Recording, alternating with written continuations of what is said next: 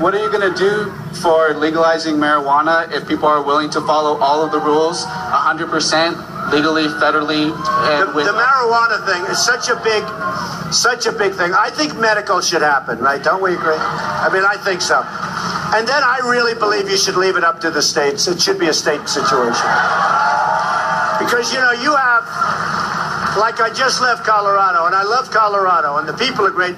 But there's a question as to how it's all working out there. You know, that's not going exactly trouble-free. So I really think that we should study Colorado, see what's happening. But I believe that the legalization of marijuana, other than for medical, because I think medical, you know, I know people that are very, very sick, and for whatever reason, the marijuana really helps them. But it really helps them.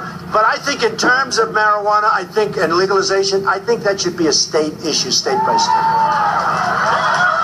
Good question. All right, go ahead, over here. Over here.